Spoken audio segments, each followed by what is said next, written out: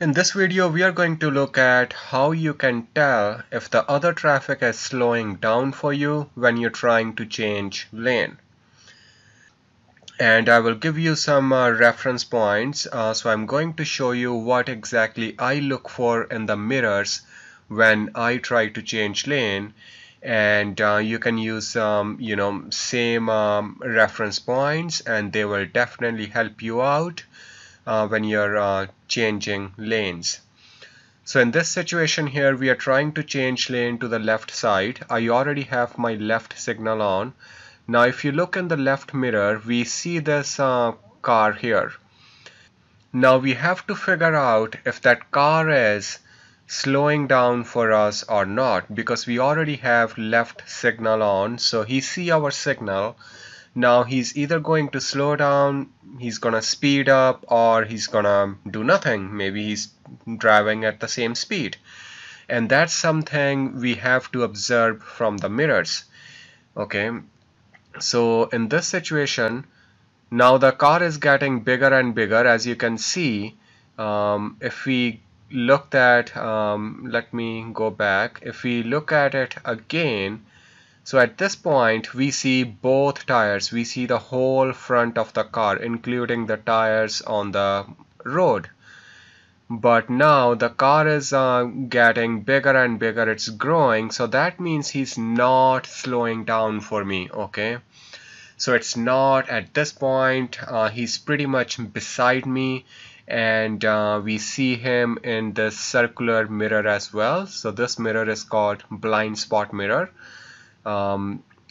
So you might want to check out my other video about the blind spot mirrors if you haven't gone through that video yet. So right now he's already in my blinds, pretty much beside me in my blind spot, as you can see here. So this guy did not slow down for me. Okay, so I just want to wait, let him pass, and after that, as you can see, signal was on, and then I do shoulder check again to make sure there's. So let's look at another example. So same thing here, we want to change lane to the left side. Now in the left mirror, you can see there is a silver car coming. At this point, the car is too far from me. I can change lane without any problem, because he's from my experience, I can tell he's too far from me. And at the same point, there's if you look in this circular mirror here, there's no other car in my blind spot.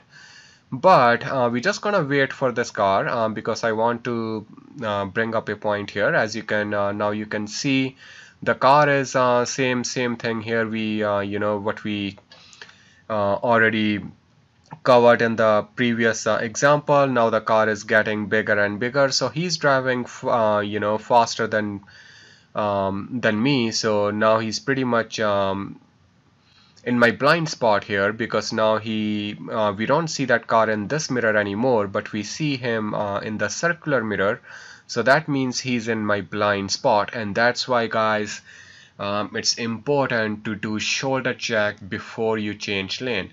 If you're only looking in your mirror here, then you're taking a risk. Okay, because this mirror, it's not gonna show you if there's anything in your blind spot, like another car, motorcycle, cyclist. Okay, so always do shoulder check.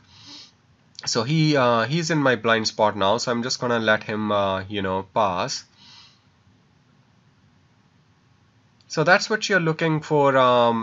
So that's what you're looking for when you're changing lanes. Okay, if the car is you put the signal on and then you observe everything from your mirror, and if the car is growing, that means they are speeding up, so you just want to let them pass. And if the car is staying same size, that means they are maintaining speed. And if the car is getting smaller and smaller, that means they are slowing down. And then you do shoulder check again to make sure your blind spot is clear, and then you move over to the left lane. If you're changing lane to the left side, then you move over to the left side.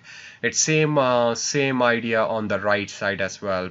Same exactly same thing on the right side.